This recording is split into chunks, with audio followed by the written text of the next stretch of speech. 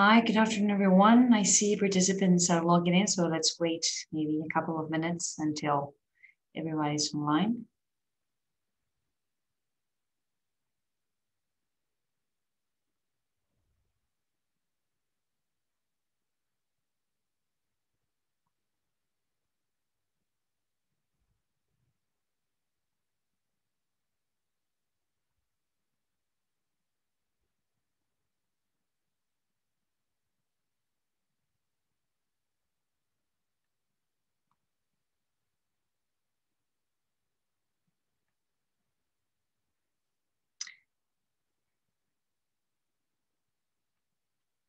I see still people logging in.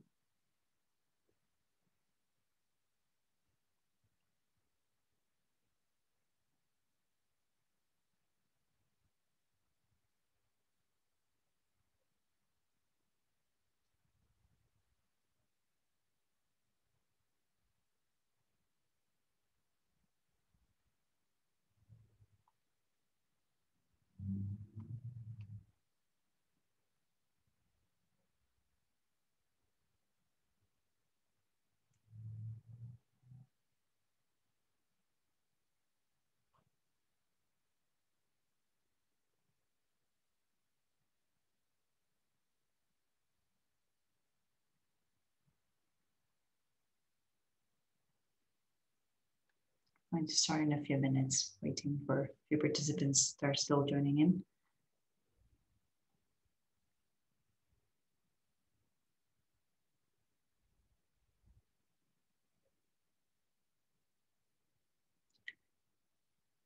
Hi, everyone. Yes, we're going to start in 1 minute.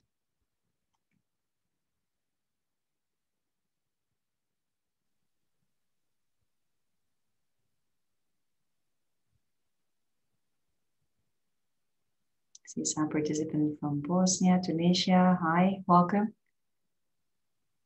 Hi, everybody.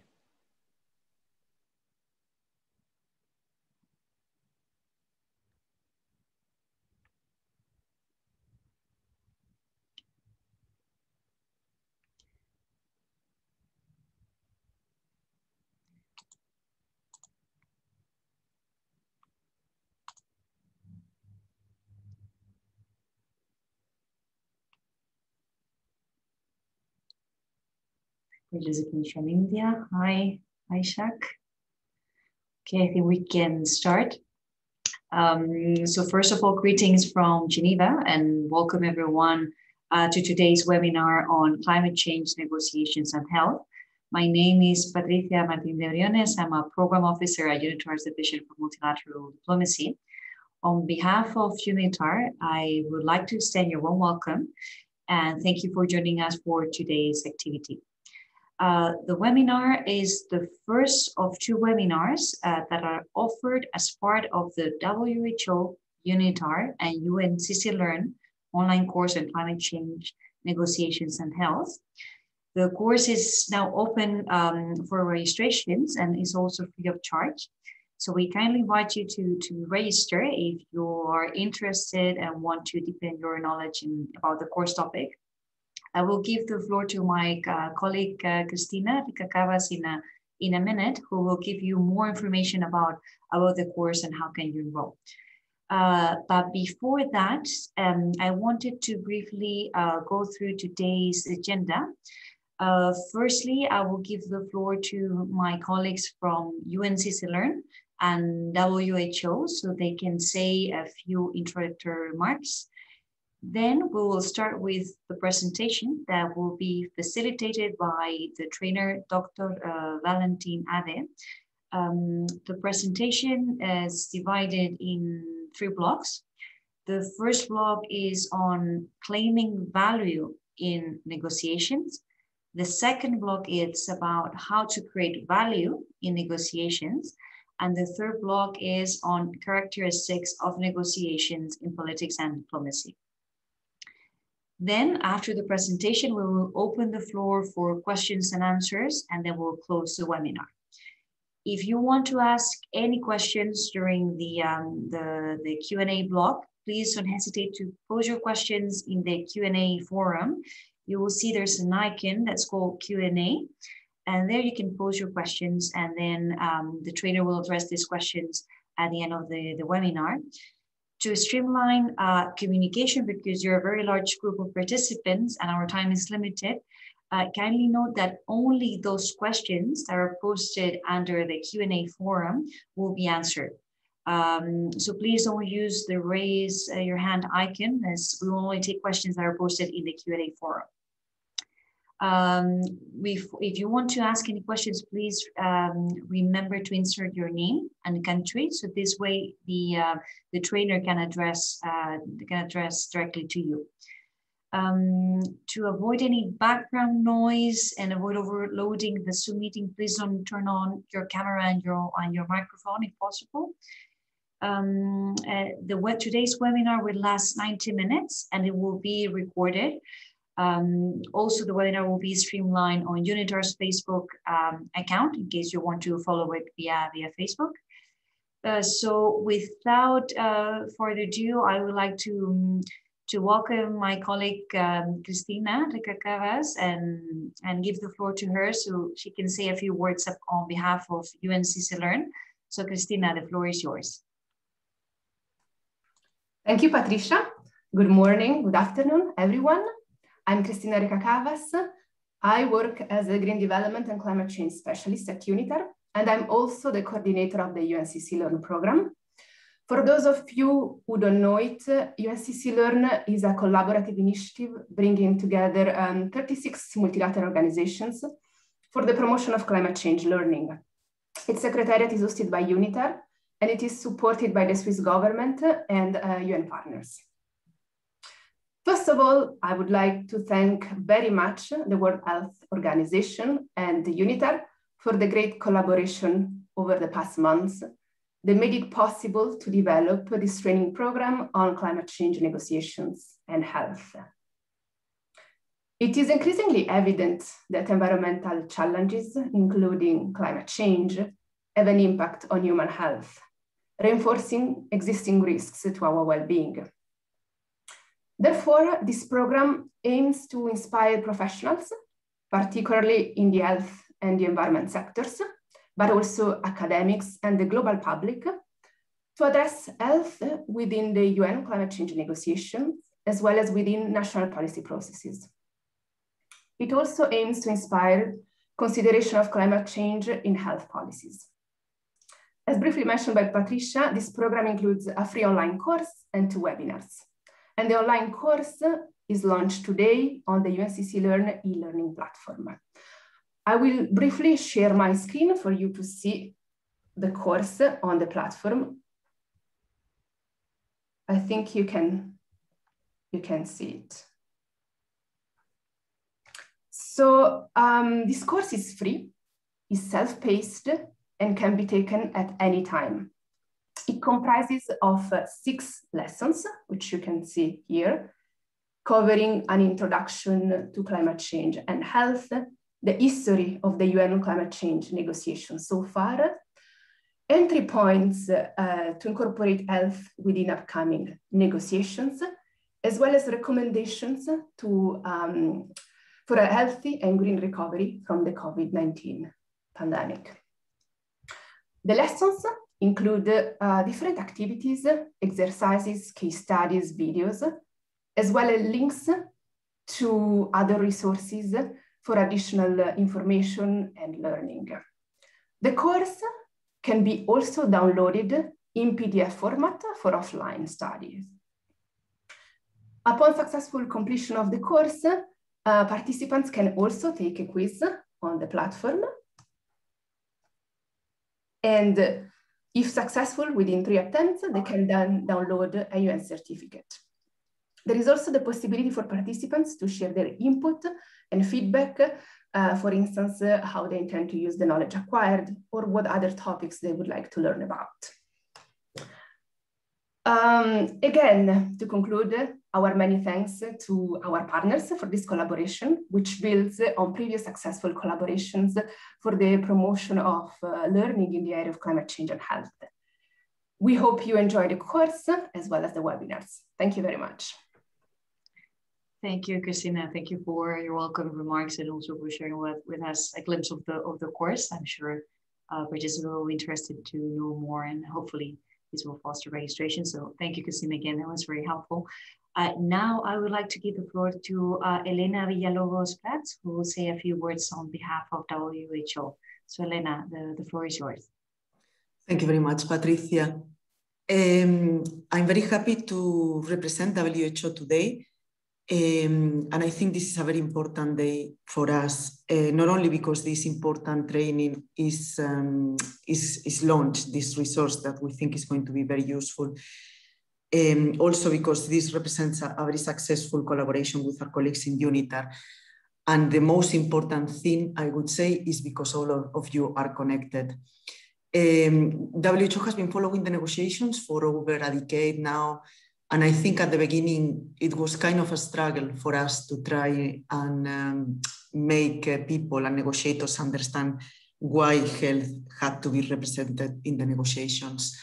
Over the years, we've seen how this has changed, and now people are becoming more and more aware, not only about the impacts that climate change is causing on the health of the populations and health systems around the world, but also about the opportunity that they have to really increase the commitments from countries to reduce their emissions.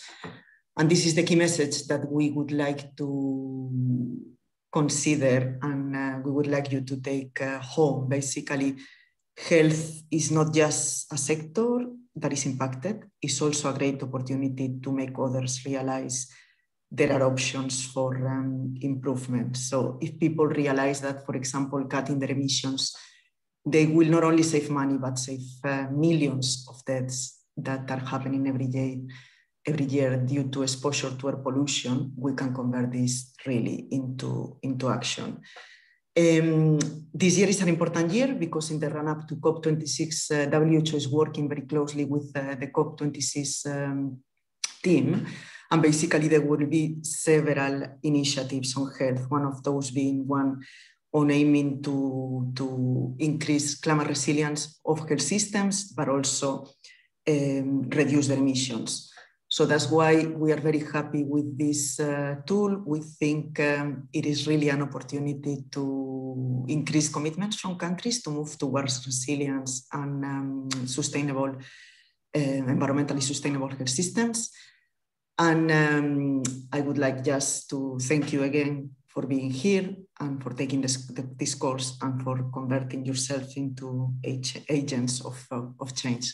So thanks again to everybody for being here. I hope you enjoyed the webinar. Thank you so much, Elena. Thank you for your introductory remarks and for highlighting the importance of the current climate change negotiations in health. And I'll also thank you for your continuous collaboration to both WHO and USAID Learn. Thanks to this collaboration, this webinar is taking place as well as the e-learning course. So now, without further ado, I will give the floor to Dr. Valentin Ade, who will facilitate the webinar. Dr. Ade teaches negotiation at different universities, for example, the University of St. Gallen and Sciences Po, Paris. He also leads training workshops for UNITAR in the field of negotiation skills, as well as for other public and private entities. In the next few months, he will be a visiting professor at the Dispute Resolution Research Center, the Kellogg School of Management at Northwestern University. Dr. Ade holds a psychology PhD on negotiation training effectiveness from the University of Lunenburg. And he also received a joint Master of Science in Management from ESCP Europe, Paris, and TU Berlin, as well as a Bachelor in International Affairs from the University of St. Gallen. So, Val, the floor is yours. Thank you so much, Patricia. And also thanks to Christina and Elena for your words. Yeah, dear participants, it's a great pleasure to be working here with you today. We have 90 minutes, or maybe now 80 minutes, 75 minutes. And there are 5 concepts that I would like to talk about with you. 5 negotiation concepts. And Patricia has mentioned my background is partially in negotiation training effectiveness. So what I do is I look at the literature of negotiations, so the academic literature, the practice literature, and I try to understand which concepts are most helpful for negotiators. And then I spend a lot of time talking with practitioners and I ask them, does this really work when you try to apply this? Or is this just something that people who write books and who do academic research talk about? Yeah. And my special interest in climate and health, or in particular in climate, has something to do with my practical background. Before doing this focus on negotiations, I worked for 5 years in the international solar PV industry, doing finance and business development. And one of the things I've been doing now with UNITA is develop a simulation of a climate club negotiation. Climate club is a concept that maybe some of you have heard. It was pushed, for instance, by William Nordhaus, who won the 2018 Nobel Prize in Economics. And I will say a couple of things about this later. So 5 negotiation concepts, and the first 2 of them have to do with claiming value. So in negotiations, we want to do 2 things. On the one hand, we want to get a lot, or some people maybe as much as possible, or other people maybe something for ourselves. We want to bring something home for our governments, for the parties that we are part of, our families, and so on. And then the second thing that we want to do is we want to make the pie bigger so that the others can also take a lot home. And ideally, in the end, they can take a lot home and we can take a lot home. And the relationship is so good that we trust each other and that we want to be in contact with each other for more time in the future. In reality, however, negotiations often get complicated. And in particular, the part with claiming value gets into the way of successful negotiations because people want to get as much for them often, or at least something for them. And then they use techniques that are perceived by the others as unfair. So we will look at 2 techniques that have been proven to be very, very effective in these negotiations, and then briefly talk about, should we actually use them, or should we just know about them so that we can identify them when the others use them? Before that, I would like to show one quote by a negotiation researcher and then ask you if you agree with this quote or not. It's William Zartman. And he said, oddly enough, negotiation is not most frequently taught in international relations. Now I see something coming up here on my desk.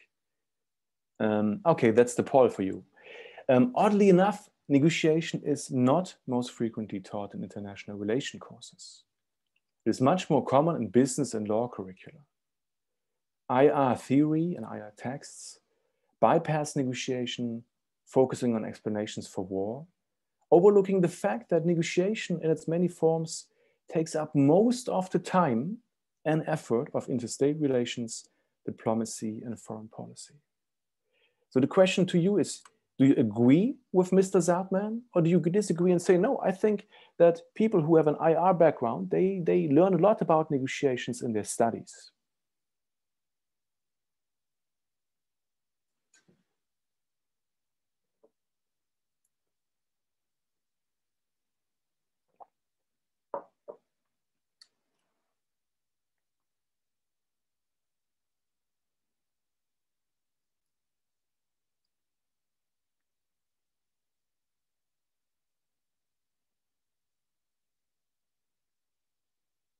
Okay, now 100 participants already have answered. Thank you. And we see a diverse picture that there seems to be a tendency to agree. So over 50% agree, nearly 20% strongly agree, and then some people say they are undecided, and very few seem to disagree. Our answers here might depend also on where we have gone to university. Some countries have a stronger focus on negotiations than others. So these concepts that we speak about today, therefore might be familiar or might be known to some of you, while for others they might be new. And the goal here is to present these very common and well-used concepts, and then to later discuss them. So for some of you, the first part will be a repetition. So you will be able to refresh your knowledge. For others, you will be able to learn new things. And then in the second part, in the Q&A, we will be able to talk about them. Now at this point, I would like to make a little experiment, and I would like to ask you to divide yourself into two groups.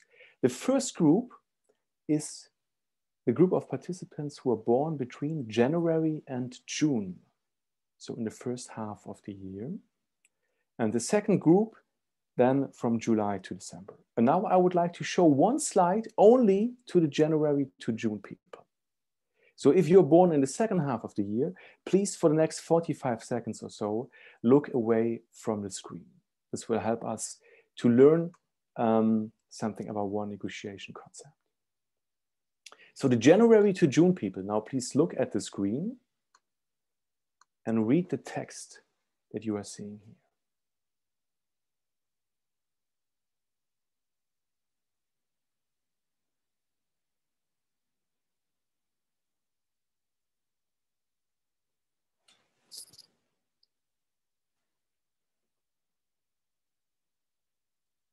"20 more seconds. Your answer doesn't need to be perfect. Just choose whatever number comes to your head.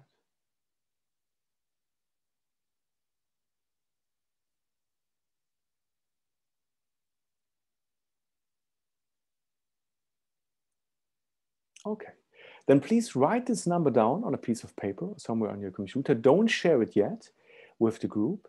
And if you are in the January to June group, then now please look away, because now the experiment is for the July to December people. So if you're born between July and December, now please look at the screen. We'll see a text. Read the text and write down a number.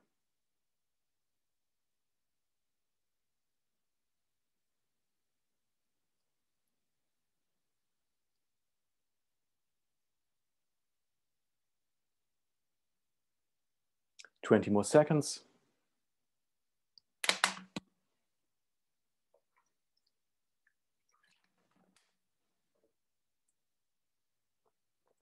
Again, your number doesn't need to be perfect. Okay. Now I would like to ask all people born between January and June, please share your numbers via the chat function. Just type in the number.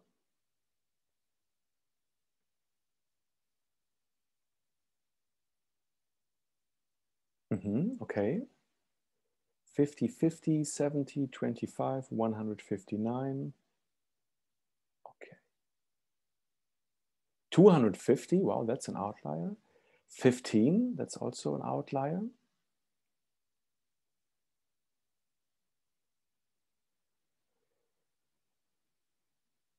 Okay, so we see a very diverse group of numbers here. Now, I'm not a mathematician or an engineer, but I would guess that maybe the average of the numbers that we have seen here is around, what could it be? Maybe 80? Okay. I would be happy to ask somebody if you agree, but as we have so many people here, this might be a bit difficult. So let's say the average that we have seen here of all of these numbers here might be 80 or maybe 90. And now please, everybody from group number 2, July to December, share your number.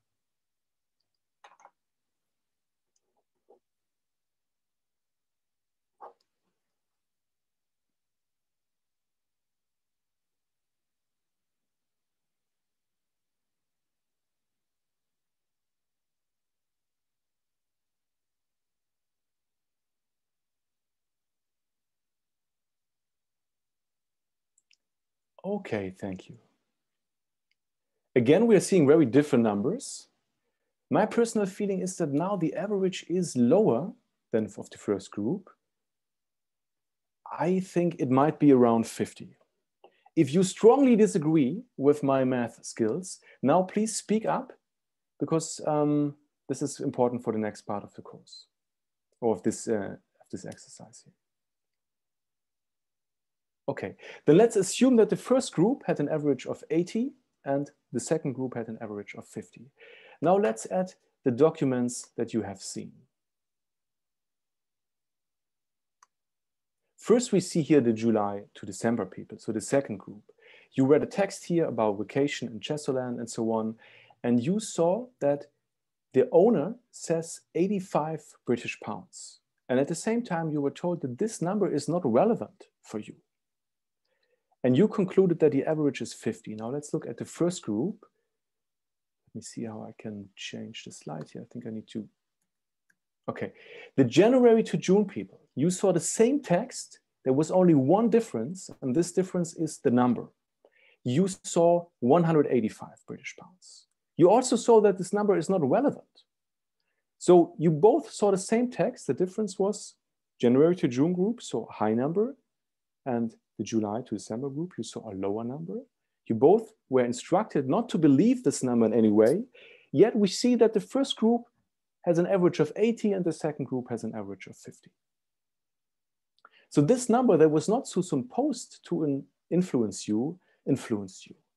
And this is known as the anchoring effect that has been studied many, many times, and we just replicated this effect here in this exercise.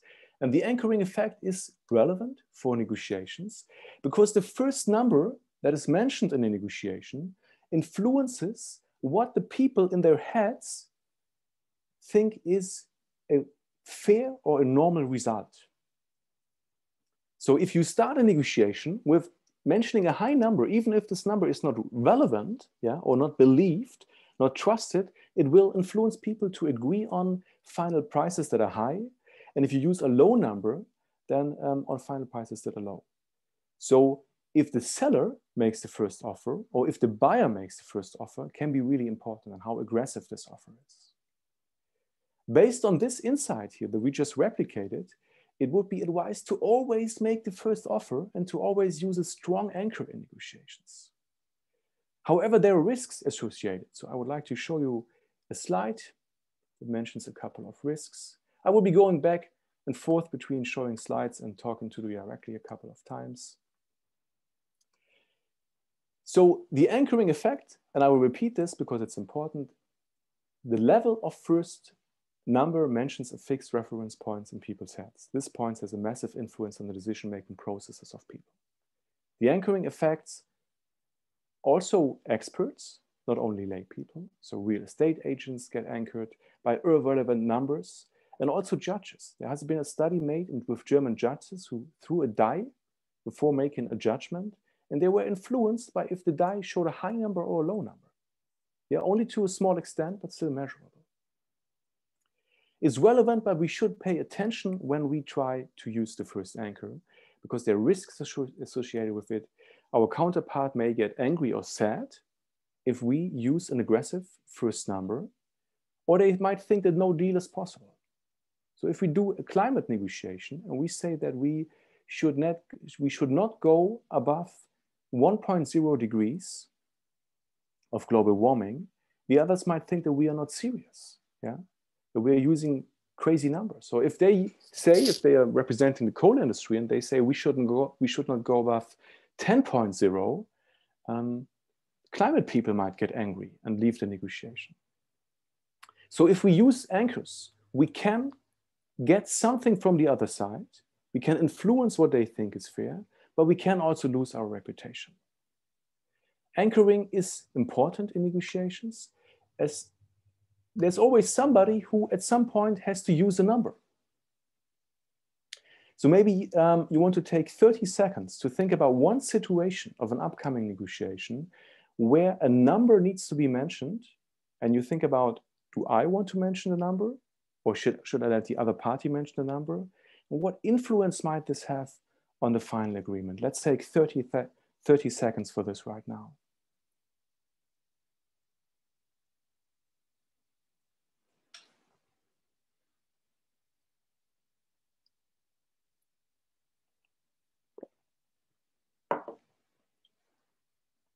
The anchoring effect was apparently the favorite negotiation technique of former US President Donald Trump.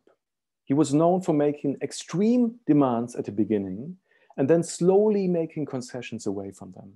And the idea is, if you make this strong opening demand, that in the end, you will be at a place closer to your favorite than to theirs. If you don't want to use the anchoring effect, and if you say the other party should make the first offer, that is okay. But please keep in mind that whatever they say will anchor you. So you will be influenced by what they are saying. There is no way to start a negotiation or any exchange of possible numbers without anchoring. And this leads us to the second point. The second technique for claiming value in negotiations is framing. And also in framing, it's nearly impossible to talk about a situation without using a certain frame. So many of you are already familiar with framing. You might work a lot on text and think a lot about single words that you use. So I'm not trying to offer any new concept here, but I would like to relate it now in particular to negotiation, to also refer to some research.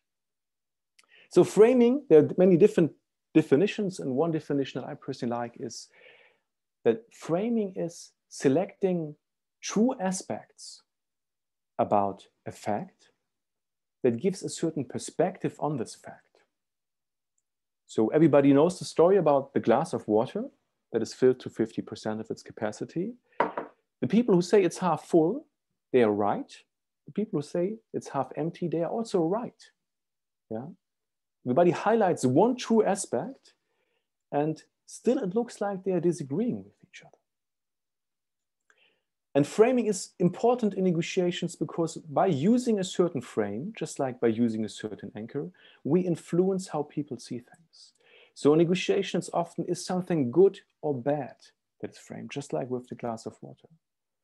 And Kahneman and Tversky, they have made research on medical treatments, and they have told people, imagine you have this condition, the probability of survival is 80% if you use our treatment.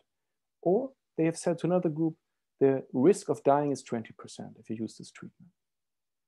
It has been the same information, 80% survival versus 20% dying. It's the same information, but it's presented from a different perspective. Or if an organization say, we plan to be CO2 neutral by 2040, it's the same information as saying we want to contribute to global warming until 2039. And obviously, the first has a much more positive twist to it. Euphemisms often frame, if the stock market falls, people don't speak about losses, they speak about a price correction. The military sometimes uses the language that others consider to be distasteful when they speak about neutralizing targets rather than killing people. In negotiations, it has been studied, how do people react to the same price for something when it is once framed as an offer? So we offer you a health insurance plan for 1,000, or when it's framed as a request. If you want to have our health insurance plan, you have to pay 1,000. And it was found that people prefer to respond to offers, even if the number that they need to pay is the same. Politicians are often very good at framing agreement versus disagreement. If you meet somebody and you disagree with them, you can always highlight the 1% that you agree on, rather than pointing out what you disagree on. We frame by using words like climate crisis versus climate policy crisis. And then there's something called moral framing that I believe is very interesting. It's used for political debates. If you're interested in this, I can recommend watching this video here. Now we have talked about two techniques that many of you will already know for claiming value. It's anchoring and framing. And now I would like to do one more exercise. And for this, please imagine that we are in the same room now. How many people are we? Nearly 200 people. We will be at the same room. And we would stand up and start walking around. Now I see the poll again. Okay. Now please imagine that we stand up and walk around and you look for somebody who is as tall as you are. This is an exercise that had been used for decades in many negotiation trainings. It was originally developed by the program on negotiation people of Harvard University. And it's normally played in a room, but you can also play it in your head. Please imagine you standing close to somebody who has your size more or less. Now, I would ask you to go to a desk and put your hand on the table, or the elbow on the table to be more correct. One person from one side, the other person from the other side. And you act as if you were going to start to play arm wrestling. Now I show one slide with simple instructions. Please play these instructions in your head.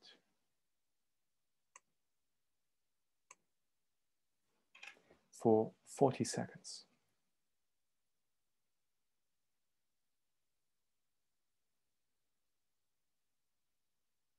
You're there with one person and you play the game. Collect the points that you get. 20 seconds left.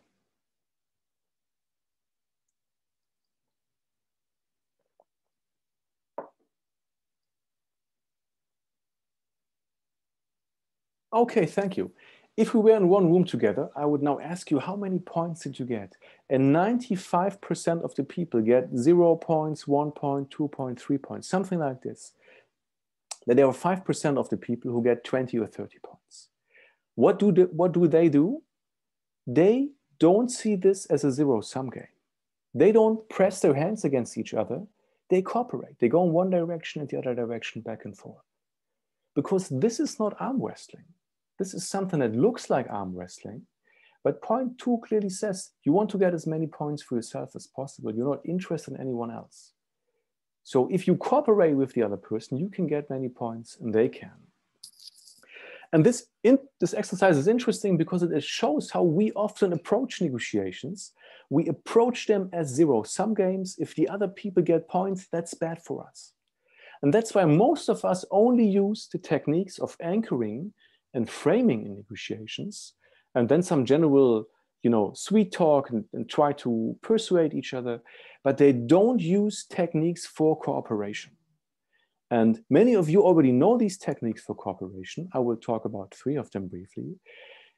The important thing is not knowing them. The important thing is being able to use them when we are in a heated situation, when we are angry, when we are cognitively challenged. Because it's like smoking. Smokers know what they have to do. Yeah? Stop smoking. Most of them want to stop smoking. The challenge for them is to do it. And that's also the case here with these techniques for creating value in negotiations. And the first technique has to do with the situation. Can be brought in contact with this. And here I would like to ask you a question. Imagine this honeymoon couple asks you for an advice on what to do. The bride would like to spend the honeymoon in the Swiss Alps in a small cottage. In particular, she looks forward to spending time in the mountain nature, hiking and watching free-living mountain animals. The groom, however, would like to spend the honeymoon in a comfy wellness hotel at the sea. In particular, he looks forward to the hotel, the spa, need to put the poll away, a spa, a beauty massage studio, and the animated social games in the evening. What should the 2 of them do? Let the bride decide where to go, ladies first. Let the groom decide, gentlemen first, or whatever might be the name for this. Spend 1 week as the bride prefers and 1 week as the groom prefers, okay. Cancel the wedding and search for better suited spouses. Maybe that's too late already. Now you have to push it through. Or some of you say, I have an alternative proposal that I would like to share with the group.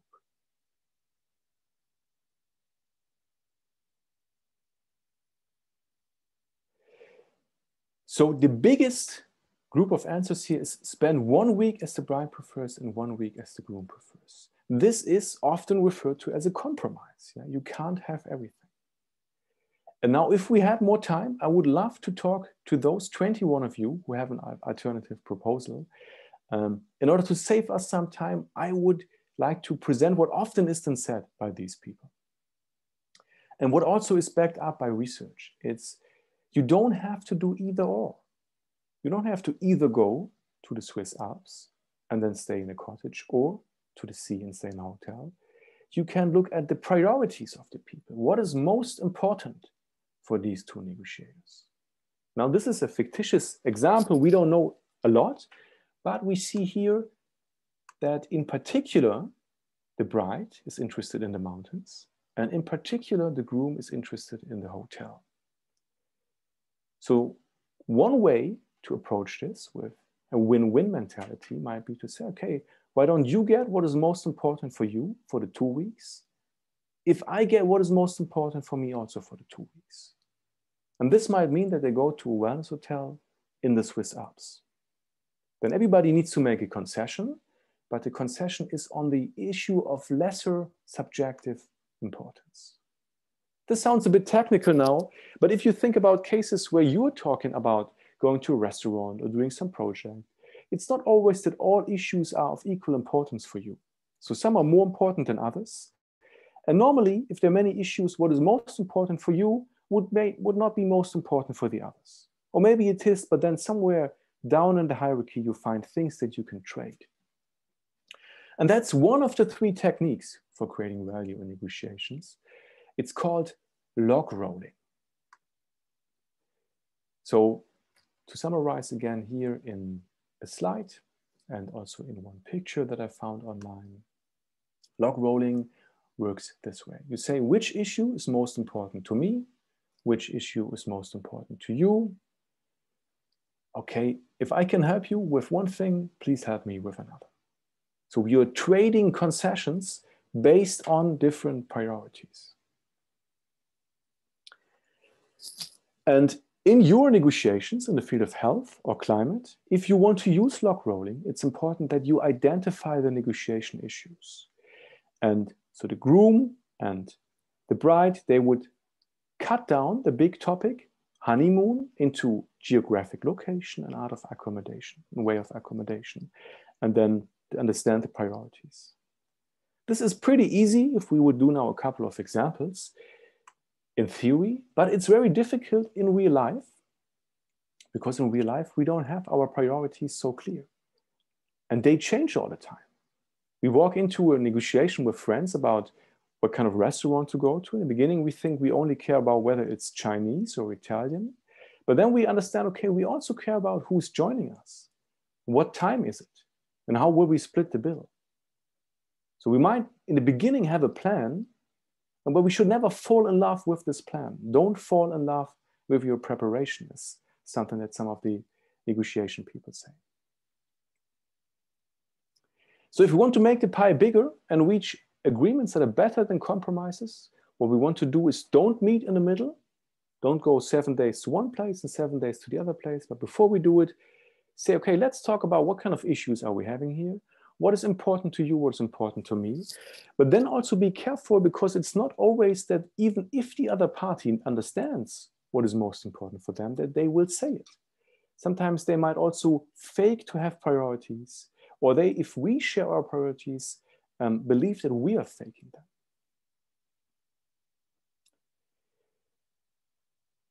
Yeah, that's the concept of log rolling. Those of you who have been in negotiation training, I'm sure that you have already done exercises on this.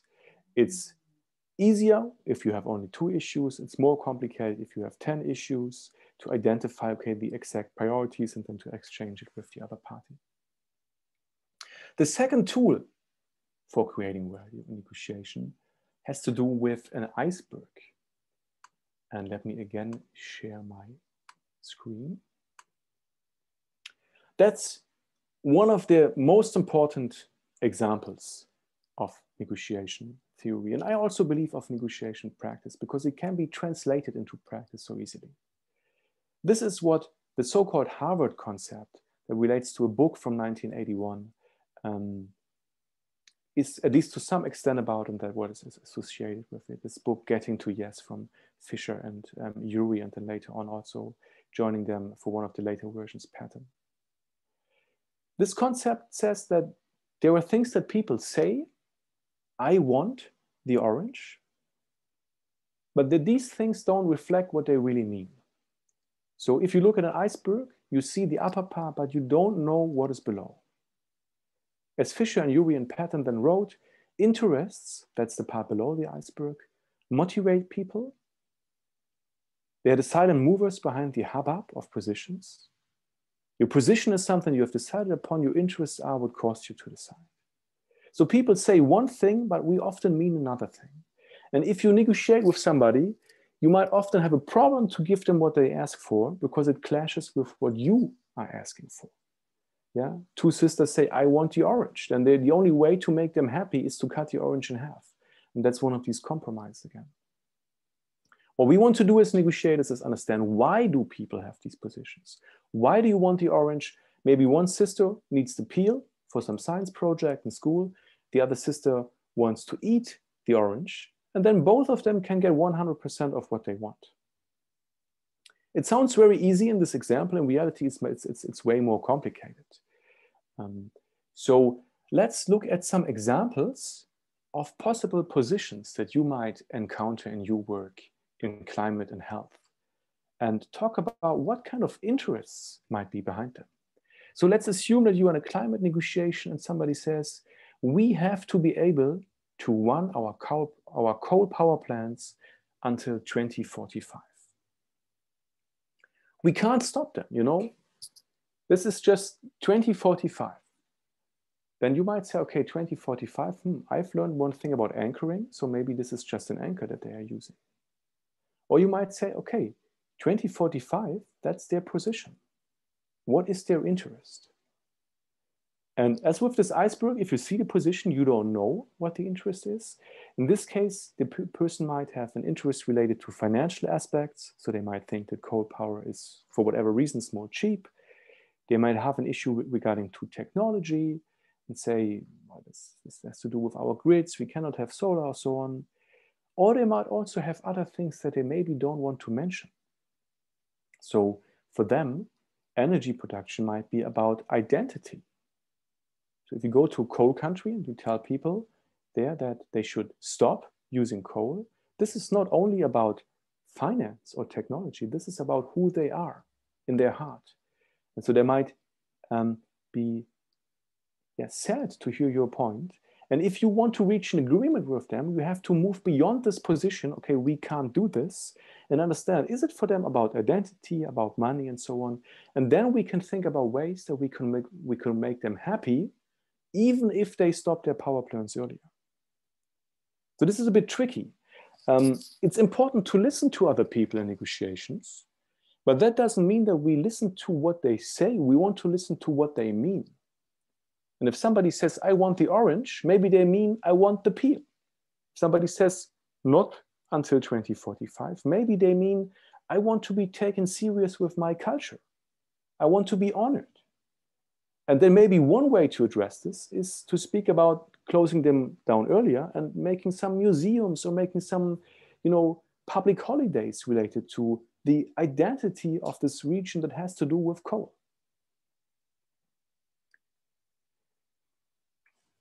Okay, so there was one example. Here are some other examples of positions and then possible interests that might be behind this. So if somebody says we cannot afford all these new investments in health infrastructure, maybe they're meaning, for them it's about something else. It's about being re-elected. Or if an individual says, I think rich people should get better healthcare than poor people, maybe this is not about ideology. Maybe this person just says, I want to be healthy and I happen to be rich. So if you want to make your negotiation partner happy, and you have to if you want to reach an agreement, you need to address these interests and you need to identify them. And that's one of the most difficult things in real life, although it's maybe easy in examples in negotiation courses. So how do we move from positions to interests? There are a couple of things we can do. We can, at the negotiation table, ask why questions. Why do you want the orange? Why do you say that we cannot stop these coal power plants? Sometimes it helps. And if we ask many why questions, we might come to understand, okay, this is something that they really want, and this is something that we can give them. Or we might make similar offers and say, which of these offers might be most interesting? Or we might say, okay, I have had this initial position, but in reality, my interest is a bit more complex or different. Also, we might listen to their body language and really go beyond what they say to what they mean in this non-verbal way. What we can also do is we can talk to third parties. If you want to understand a country like North Korea, you can ask North Korea, or you can talk to diplomats from China, and maybe they will share some insights. If you want to talk to my brother about how he's feeling, you might ask his wife, because she might have some very deep insights that he might not directly, openly share. What we can also do is in the long term, away from the negotiation table, is develop the relationship. So we can help the others understand that what we are trying to do is not a zero-sum game, but we want to do a win-win game. And so that we try to be trustworthy and so on. And that's what you're doing, obviously. I'm not trying to suggest that that's not what you have been doing, but sometimes it's overlooked in the discourse that these things are not only good in general, but also good because they help us have a negotiation partner who opens up and who shares the things that they really care about. One third concept for creating value. So the first has been log rolling, looking at priorities, what is really important for whom. The second is looking at what is important for them versus what are they saying. One third concept now is simply adding issues. If you're negotiating about coal power plant, you might chip in other things, like a museum, or like a public statement, or like a speech by the prime minister who discusses the history of the coal people and shows genuine respect for this history. Or if you are, to use a very different example, if you are in a job contract negotiation, you don't only need to focus on the money part. That's what we often do. You can focus on many, many other things. I just want to show a couple of them here. You see the slides online, or you can do a screenshot of them. These are a couple of things that we can negotiate other than salary. So the third way to creating value is to add issues. These three concepts that we have talked about are used in this checklist. That's also one thing that you find online in the course materials.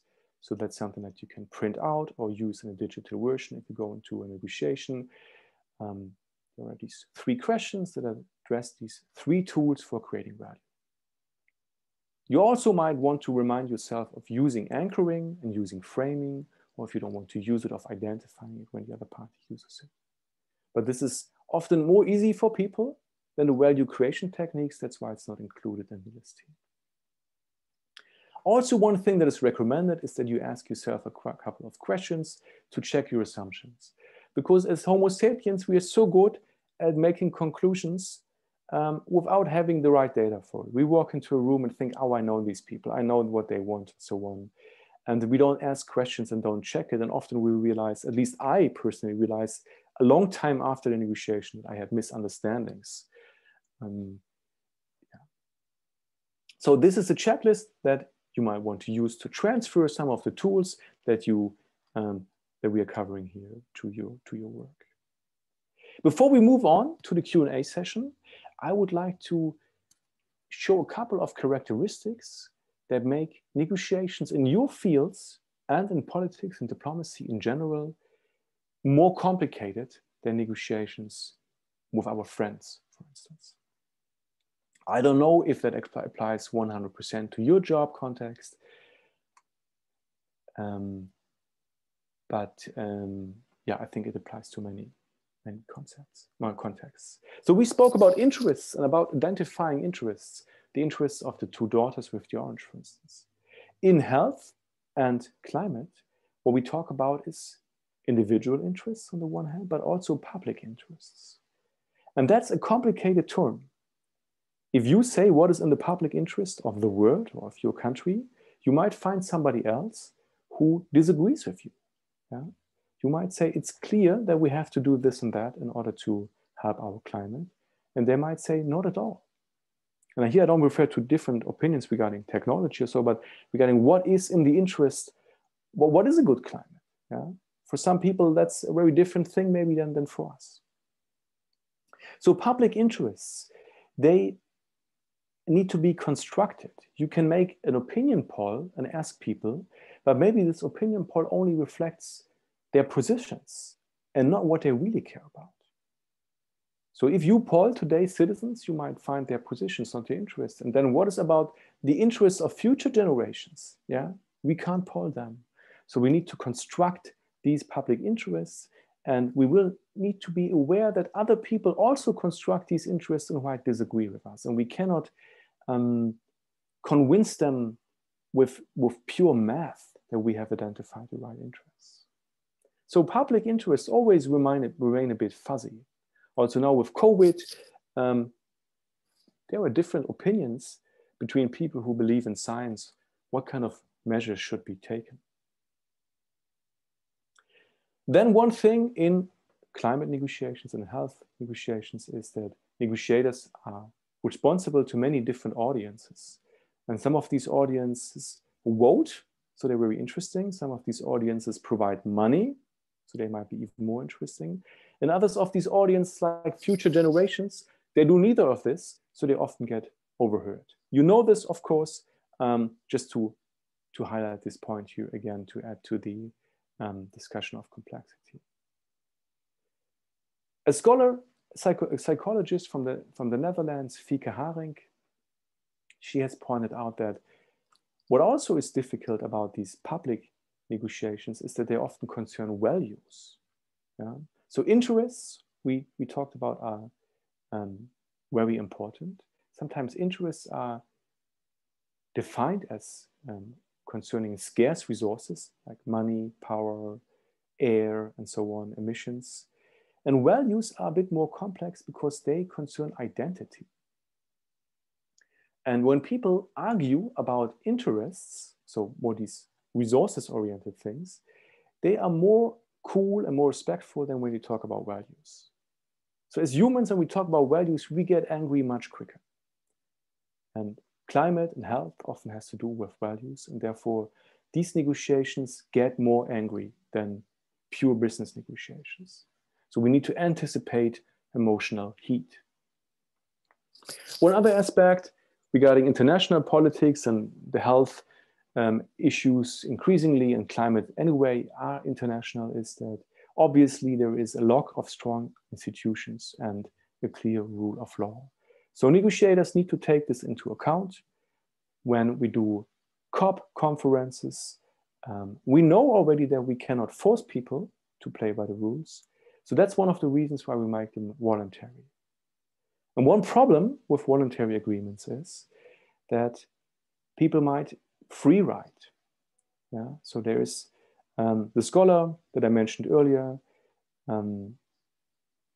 William Nordhaus, who has won the Nobel Prize, and he says that the COP conferences, they are well intended, but they could be even more effective if what he calls climate clubs would be introduced there, so that voluntary countries join together, but then they do not only do something that nobody forces them to, they punish other people who don't join them. So there's one paper regarding this also in the online materials. One other aspect concerns diplomatic appraisal culture. So if you're talking in a business-driven context, people are, at least in some countries, more willing to use creative approaches. In diplomacy, we tend to be very polite and not to offend each other. And this may also harm negotiations sometimes because people feel that they cannot share their real interests or that they cannot come up with new proposals. One last point is in negotiations in climate and health contexts, in politics and diplomacy, there might not only be communication between two parties, but there might also be a parallel communication between these two parties via public channels. So you might speak with somebody and then you might give a press statement, and there might be different messages in these two statements. There's an example here from Henry Kissinger. Yeah, so now it's 1 minute left for this first part. I would say that now it's officially the Q&A session is starting. So I would say that we transition to the Q&A session. And I'm receiving selected questions here by phone from one of the Elenas that we have heard about today, from one of the UNITAR colleagues. So I would just read out a couple of these questions and then provide some answers. And yeah, maybe we can at some point also, yeah, or let's see. So please give me one moment to look at these questions here.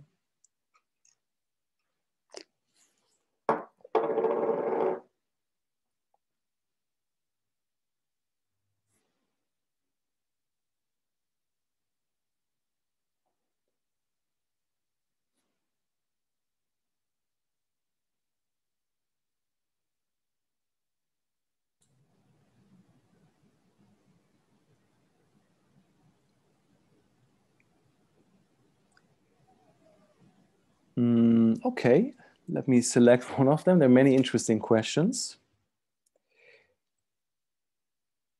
So Khadija El Houdi writes, do you think that because of the COVID-19 pandemic, the health issue is now or ever to have a good place in the negotiation priorities? So is it an opportunity for health negotiators that COVID-19 is so much on the agenda, is the question that I would see here. One second.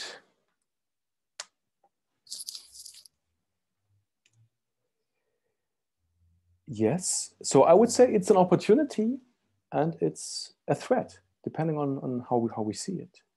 People are very sensitive now for health issues. They have learned a lot of words about health, but they might also be tired and frustrated and angry. So Khadija, I hope I'm pronouncing your name correctly. I'm not sure if it is, yeah, I think it is a good place for health negotiations now if we use it in the right way. And if we address these issues in ways that make people more frustrated, then it might also be a bad place to do it right now. So it depends on how we do that. I hope that answers your question. Akash Srivastava from India writes, what is the best way to negotiate when loggerhead? Akash, if you're online, could you please help me understand what does loggerhead mean? Please, if you hear this, then if you could unmute yourself, or is there anybody else who could help me with this question?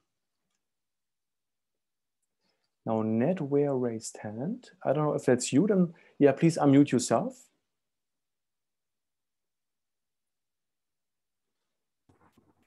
Hello. Hello. Yes, sir. I am asking if a person is loggerhead is a position where a person is sitting with just opposite what the other party wants. At that time, how the negotiation will be done? Like the interests are totally different from one another. So you say, how do people negotiate with each other when they have very opposing interests? Yeah. Okay. So here it's recommended to say, okay, they seem to be opposing right now. Let's find out more about these interests. Are they really opposing? Yeah. So is it really the interests that we are seeing here, or is it the position? And that's often in real life difficult to differentiate. If somebody walks into a room and says, this is my interest, and you say, okay, I cannot give you this. What we want to do is we want to move beyond what they have said and try to see what is behind it. Are there maybe interests behind these interests? Are there things that we can agree on besides these disagreements? So can I give you something else that might make you as happy as what you have been asking for? And this might take a lot of time. So in this case, if the interests are opposing, I would recommend to look at them as not final interests. Maybe this is to some extent a position that you are seeing from the other party, and to dig deeper and to try to understand, okay, what else is in their interest? If I cannot give you this, what else could I give you that makes you happy or even more happy? So if you say, somebody says we need to keep these power plants running, these coal power plants until 2045, and you say this is not possible because we have a window of opportunity to do something for our planet. And in 2045, it's too late to do something. So I can't give you this, but we might be able to give you other things. And then try to understand what really matters for them. Or maybe you understand, okay, it's not so much about 2045. They are afraid to get unemployed. Yeah, so maybe you can do something about unemployment. I hope this answers your question.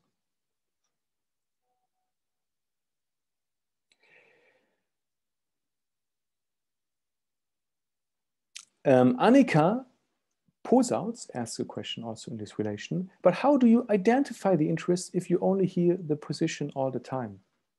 Yeah, so if somebody just repeats the position, you might call for a break and then leave the room and talk to third parties and say, I've been talking to this and this party. They are always repeating their position. What do they really care about? Or you develop 20 creative solutions and present these solutions to them and say, these are just creative brainstorming things. They are not final offers, but which of them would you like to talk about? And sometimes people who only repeated one point, if you give them 20 proposals, will be interested in 2 or 3. And then you start to realize, okay, there is more to what they want than to what they have been saying. Or you might also say, maybe the person at the table is repeating what they have said from the beginning on, because they're instructed to do so. Maybe this is not the decision maker. Maybe you're meeting somebody who has a mandate and who has been told to go in the negotiation and has this one talking point. So if you don't get deeper with this person, you might need to find the decision maker. Talk to other people, people above in the hierarchy, maybe. You might need to go back to them, or you might need to ask your counterpart to go back to their capital and come back with a new mandate. You say, so this is a deadlock here. I cannot make any concessions on what you are saying, and you don't seem to be making any concessions on what I'm saying. If we want to reach an agreement, both of us need to go back. So maybe the problem is that the wrong people are there, or that these people have the wrong instructions. Or the people might have the right instructions, but they don't want to. They have a zero-sum, they have a fixed mindset, a zero-sum mindset, so they don't want to reach an agreement for maybe personal reasons. So here the important thing is not to give in. Don't buy everything they say. Try to get an outside perspective and win time and so on. Okay. Franco Vitali writes, I didn't understand what you meant by climate clubs. Could you please expand? So climate club, that's a concept that is meant to create a union of countries who say we want to have a carbon price. And we also want to do investments into renewable energy and climate-friendly technology. And the problem that we have is if we have a high carbon price and if we use a lot of money for research and development, our products will be more expensive than the products from another country who has the same level of productivity but lower standards. So therefore, it will be to our disadvantage to do this. At the same time, of course, we do something good for the climate. So we will benefit from this because the climate change gets mitigated. But also the other countries who are not part, who don't do this, they also benefit. So they're free riders. So they have the same climate benefits and lower costs. So what William Nordhaus says is that in these negotiations, it often has been overlooked that there are structural incentives for countries not to really reach an agreement. And the term here that has been used is pledge and review. The countries meet and they say, okay, we find an agreement, and then we present a victory, but there is no incentive to really then act based on these agreements. And in a climate club, you say nobody has to join, we meet, and then the countries who are not part of the club, there will be a little tariff on their products, not to punish them, not to harm them, just to create a fairness on the market that our products are not more expensive than their products. And this could be applied to climate. It could also be applied to social standards, for instance. There's this concept called race to the bottom. If one country has high social standards, the other country has low social standards. Both of them use the same technology, have the same level of productivity. There is an incentive for both countries to lower their social standards because of the international competition. So there is a paper by Nobel Prize winning economist, Mr. Nordhaus, on this, also on the documents that I shared.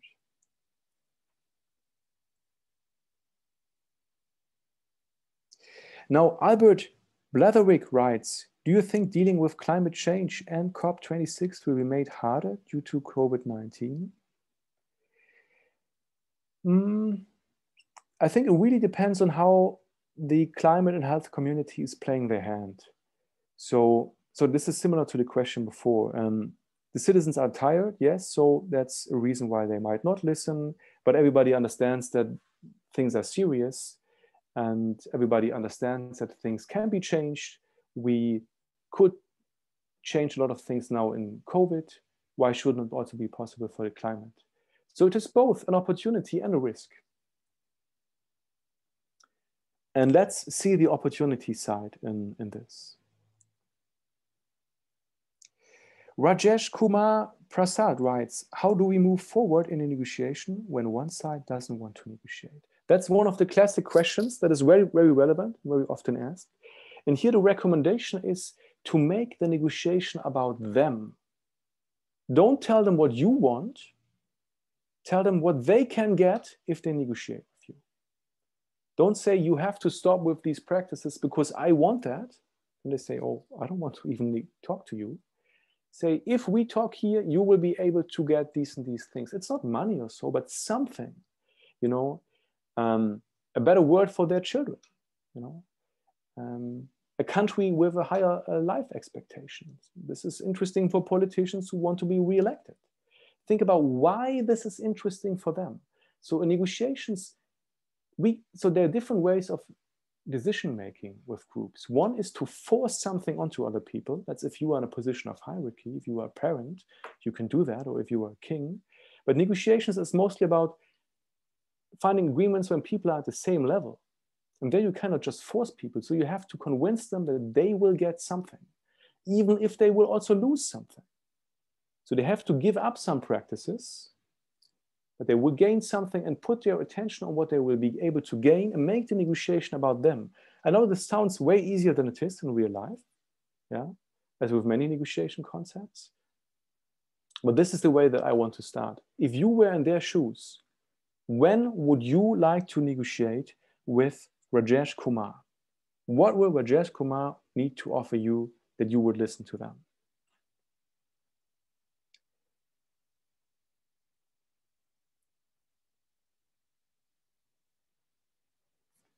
Then a question from Humayun Kabir.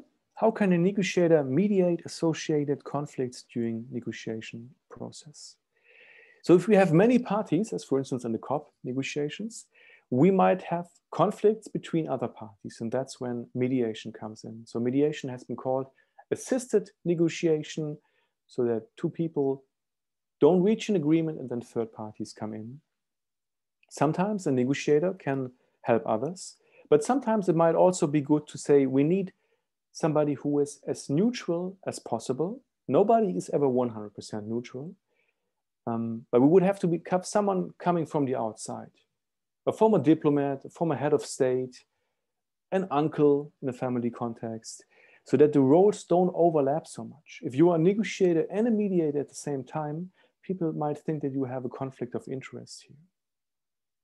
Mediation is a field that is much huger than negotiation because they use all the negotiation tools and then thousands of other psychological and communication related and media related concepts. I'm not an expert on mediation, but one thing that I can say is that it's important to be clear in the roles here. Then Selena Lopreno writes, when seeing that many Western governments have cut their budget on the environmental sector due to the economic crisis related to the pandemic, It seems complicated to make good progress in the health and environment sector. How can we convince governments to secure a budget in this matter? So there is not one clear answer to this, obviously. So I think you are asking for some spontaneous ideas here. Again, I would say, make it about them. What is the interest of the government? It's to be re-elected. It's to be leading a healthy country, and find ways to say what, why these things will be good for them and not good for their critics, who say that they are not doing enough. Because if they feel that it's only good for their critics, then they don't want to do it. So how can we convince them? So we should look at their interests, and maybe one thing that they're afraid of is that it might hurt the country economically if they now spend additional money. So how can we have better healthcare and better climate without these economic disadvantages? And think about concepts for this. So climate change should not be, it may cost money, but it should not be to the disadvantage, the financial disadvantage. So maybe here this climate club thing would be interesting. I know that this is not a satisfying answer. This is maybe just one little idea of what could be tried.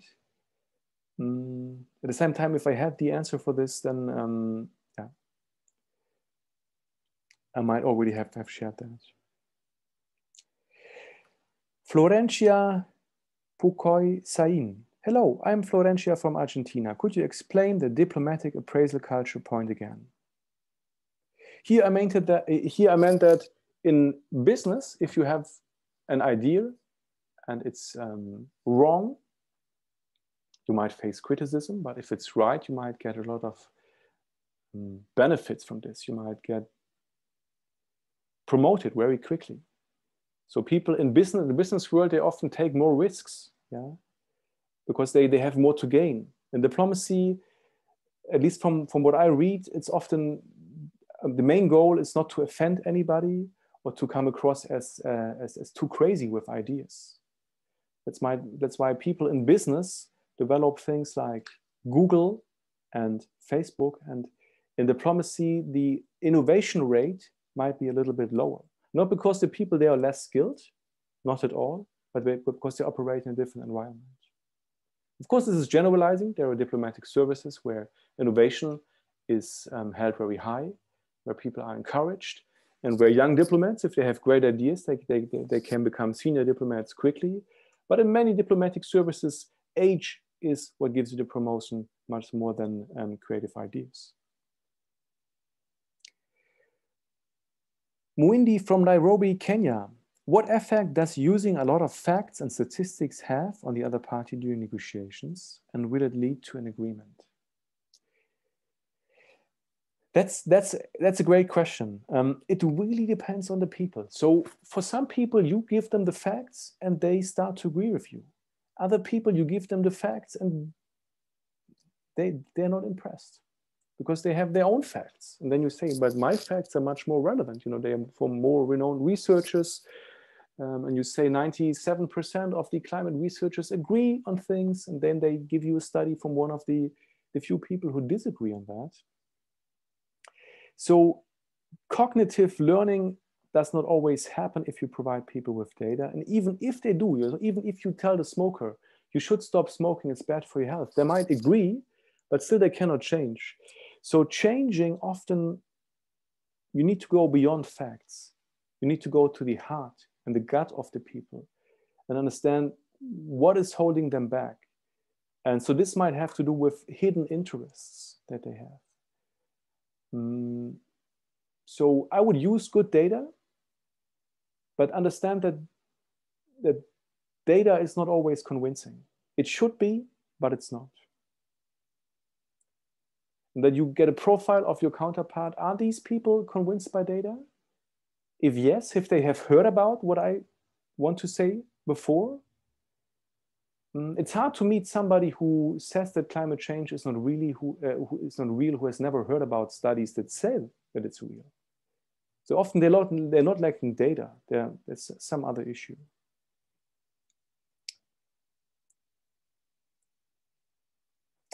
Catherine Patricks writes, how do I negotiate with authorities that have no full knowledge of what I'm negotiating for? Yeah, so sometimes we need to educate before we negotiate, or we need to find a negotiation partner who can educate the others or mediate them. So if you're talking about health issues and they are not understanding basic concepts here, then it might be good not to start the negotiation. Say, we need to do this first. We need to agree on a couple of facts here.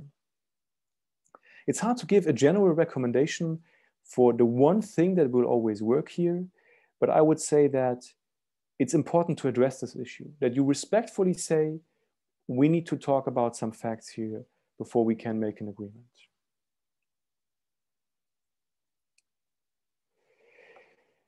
Okay, other questions here. From Sarira Alaidrores. I hope I pronounced that.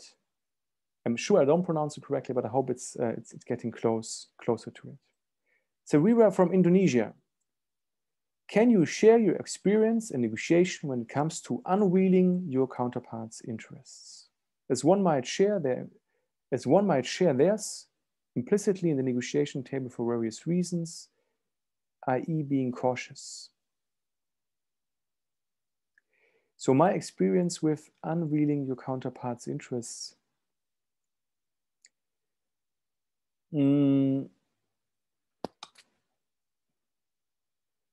So one main thing I think here is it takes time. It takes time for the other party often to understand what their interest is. Because we as human beings, we're so focused on positions. And interests are so complex, and there might be interests that we are not proud of, you know, that we are afraid of something or so. So with identifying interests is take a lot of time. And maybe they start with an hypothesis of what their interest is. But then if you talk about it for 2 hours, they get a different understanding, and the same might happen for you. You might think my interest is here, I want to help these people. And then you understand, okay, but also what really matters is that our organization looks good in this process. So maybe that's something that you're not proud of. You think you're only caring about the content, not so much about yourself. But if you're honest, this also plays a role. So my experience is it really is like peeling an onion, getting closer and closer, and you also make some detours. And therefore creating trust is so important. If people, and maybe the second part of your question addresses this, if somebody is cautious,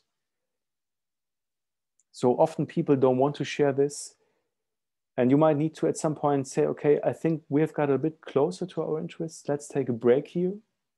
Maybe you need to sleep over it, they need to sleep over it.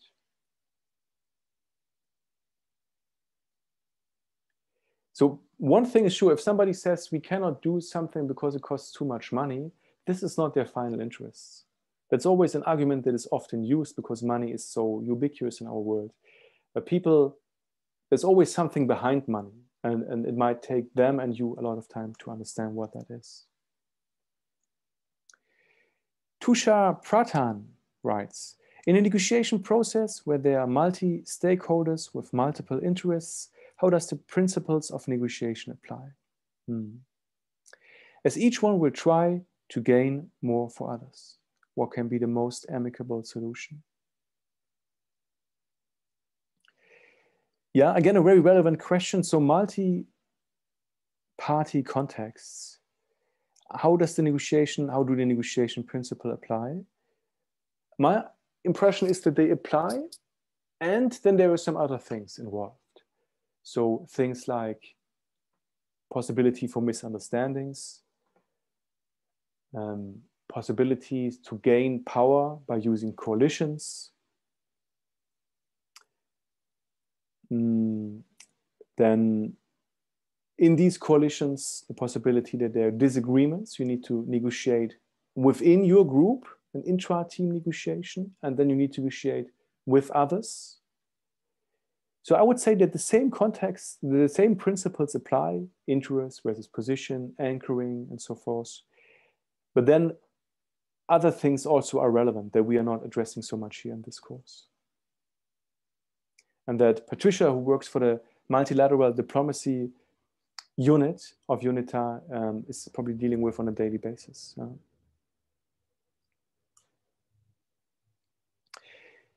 Okay, so now we just have a couple of minutes left. I don't know, is there maybe one question, one more question that we could talk about? I've already been looking at my telephone here where I received selected questions. We could look at the Q&A, or maybe for the last question, we might also have somebody from the participant group who would like to unmute herself or himself and ask the question directly.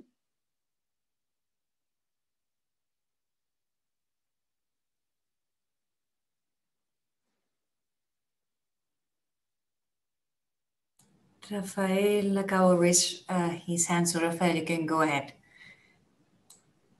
Please, Rafael. Hi, Patricia, Valentine. Thanks very much again for this opportunity. Just a very quick question. Why do you think climate negotiations of today are highly contentious? I mean, the Montreal Protocol before is perhaps a relatively success story. Then why can't governments now pull off a similar effort to address the climate emergency? Thank you. So is this question to me why I think that they are highly contentious? Because I think I did make that point before. Yes, sorry, Valentine, if I didn't make myself clear. So I just want to know your thoughts. So based on the concepts that we have learned from the webinar today, why do you think that climate negotiations of today are highly contentious? Well, before, like the Montreal Protocol, it's relatively a success story. But now addressing the climate emergency, maintaining that 1.5 degrees Celsius, not going overboard that, it's very difficult for governments to address it and pull off a similar effort. Why do you think is causing that contention for today?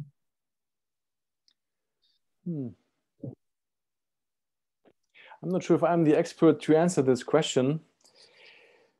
There might be so many factors.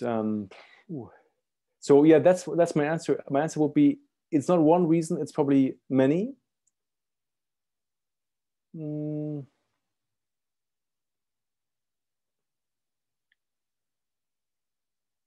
I couldn't say now from the top of my head which are the top reasons in my perception. Maybe you would like to offer a couple of ideas on this, if I may ask, Rafael.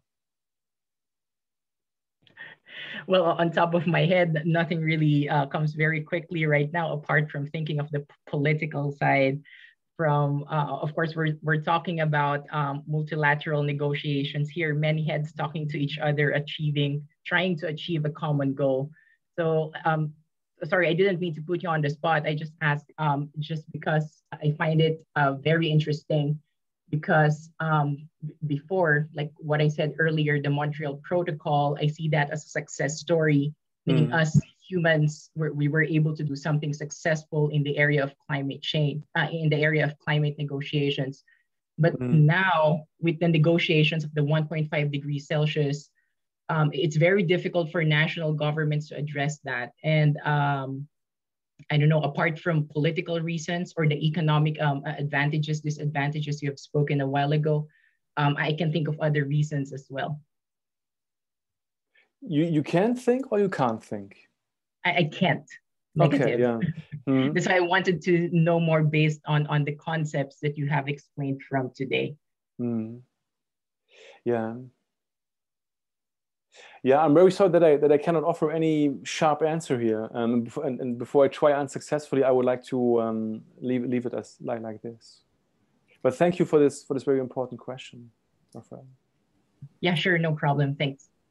Thank you, Rafael, for your question. As you were mentioning, climate change is a cross-cutting thing, has many implications, political, economic, and social.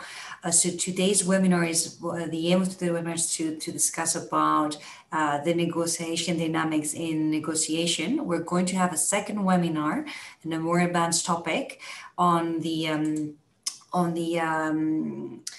current challenges of multi-party negotiations on climate change negotiation and health. So the webinar will take place on 15th June, the same time. So you're more than welcome to join us and ask the experts who will attend this webinar. So we have reached out the time limit. So it's now at 4:30 here in Geneva. So I would like to thank you, Bao, for your valuable feedback and input about negotiations, because the knowledge you share with us today can be applied to any context, whether it's on climate change and health negotiations, or even our professional private life, and we want to go to a trip somewhere, etc. So thank you so much, Val, and thank you also to all the participants for joining us today and for your questions, and also for your positive feedback that you posted on the chat box. It was a truly pleasure to have you with us today. Unfortunately, due to the time limit, we were not able to answer all the questions. However, as I was mentioning, you have the opportunity to register for the e-learning course on climate change and negotiations and health that will officially start today.